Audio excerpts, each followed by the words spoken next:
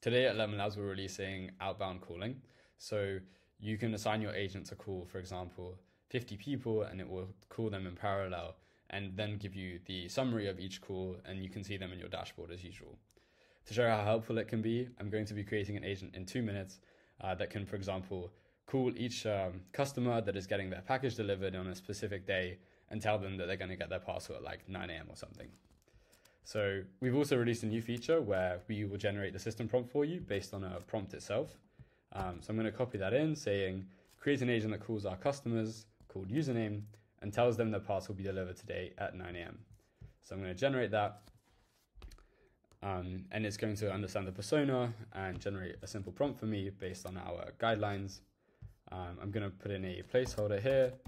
Let's make that Luke. I'll save this. And then we can head over to our outbound calling page. I'm going to create a new batch call. And we're going to call this calling our customers.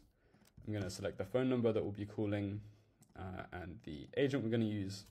And then here you can upload a list. It can be a CSV file or an Excel spreadsheet. And we provide you kind of a template you can use to understand what the format should be. And the great thing is that this can contain dynamic variables and overrides so that you can customize the interaction to each person you're calling. And this can work really well, especially with dynamic variables. So for example, before our placeholder was Luke, but now I've set it to Angelo, and that's the one the user is going to use. So I'm going to submit this batch call, and I should receive a phone call.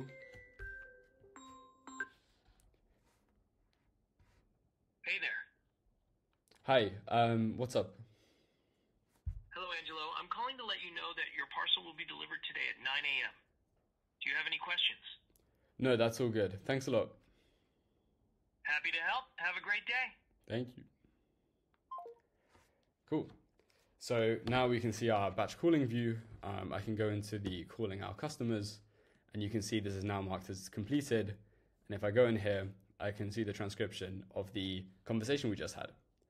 So we hope this is really helpful, especially for companies that have to call hundreds of people each day.